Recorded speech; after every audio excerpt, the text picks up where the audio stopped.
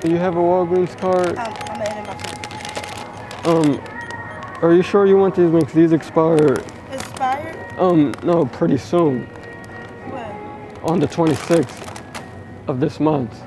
Let me see if I can find one that's got a leak. Hi, my name is Louis. I'm 21 years old. Excuse me, 27. And I'm gonna tell you a little bit about myself. I'm a responsible person who always shows up to work on time. I like to play basketball and watch basketball. I know how to get to and from places.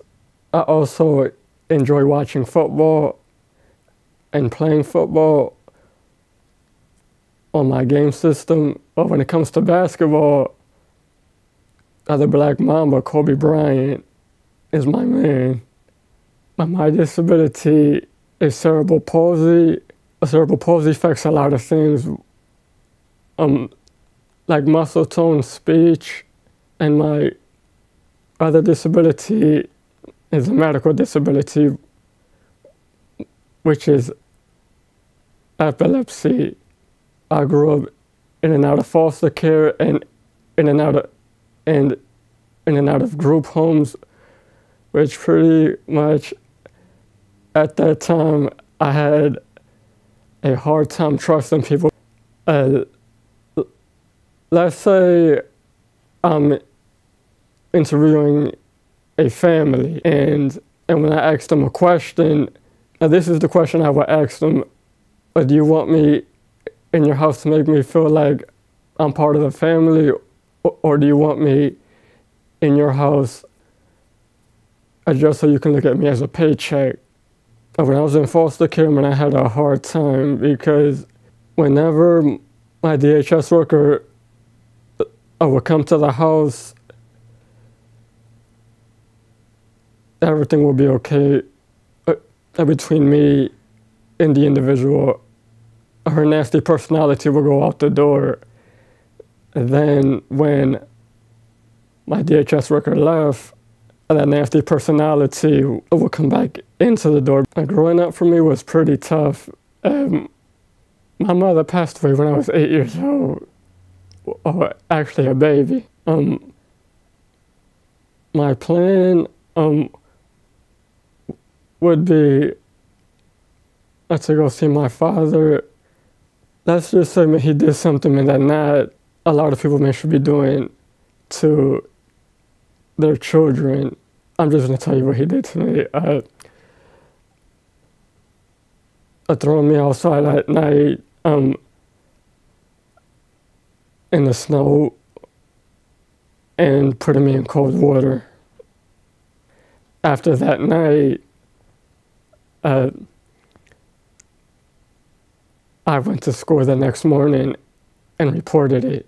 And since that time, I had to look out for me and my sister.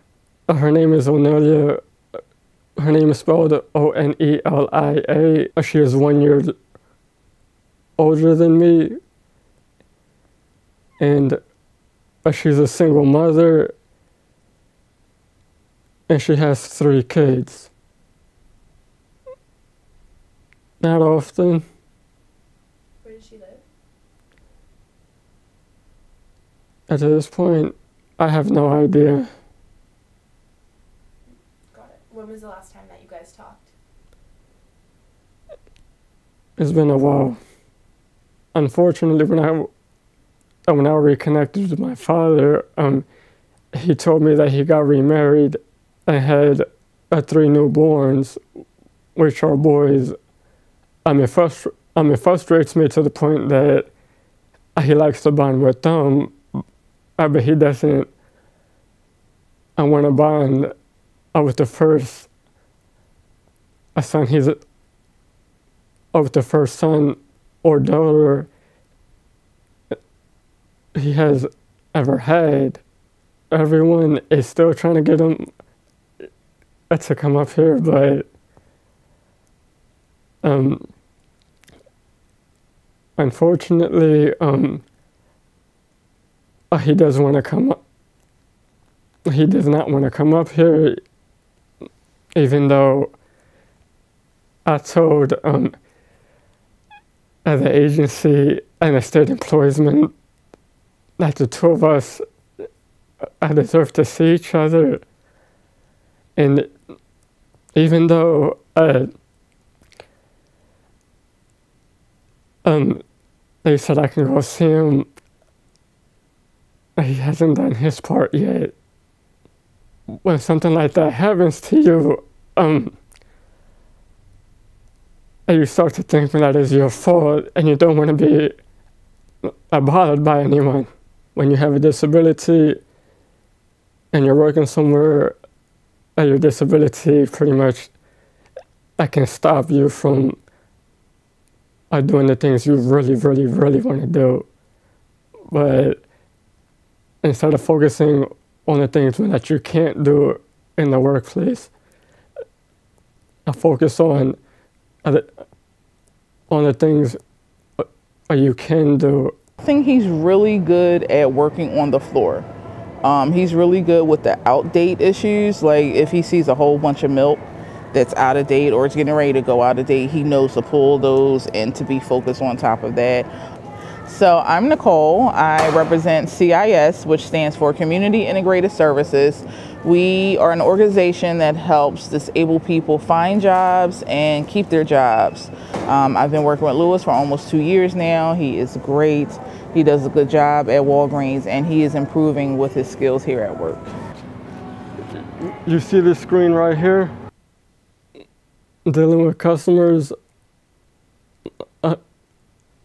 for me, half of the time is not good because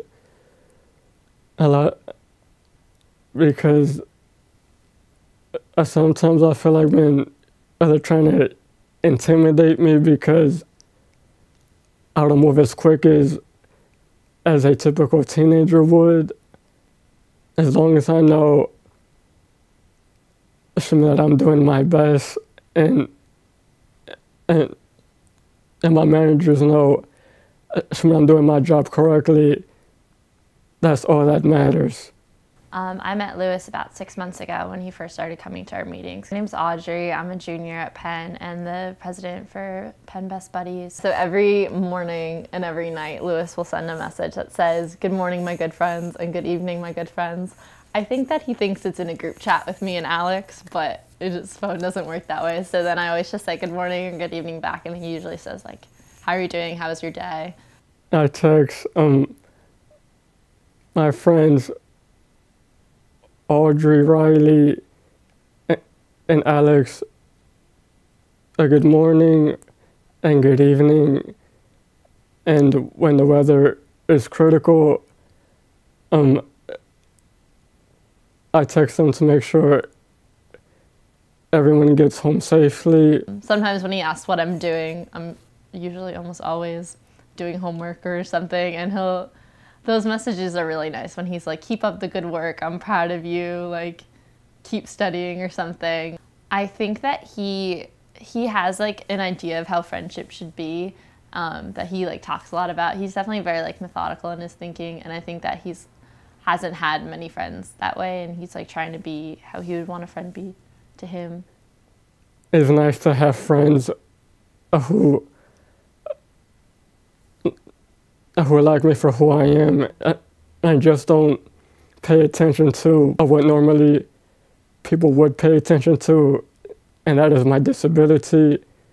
I think because he has like certain expectations for everything, he like won't settle for less, which is like really important, having like a life like he's had. Like he knows what he deserves, and he knows like how he deserves to be treated, and he doesn't settle for less. Just because I look different other than physically, we are all the same no matter what. I'm gonna give y'all an expression: every cloud has a silver lining, which means in life you're gonna be facing tough challenges, and the silver lining would be how are you going to fix those challenges?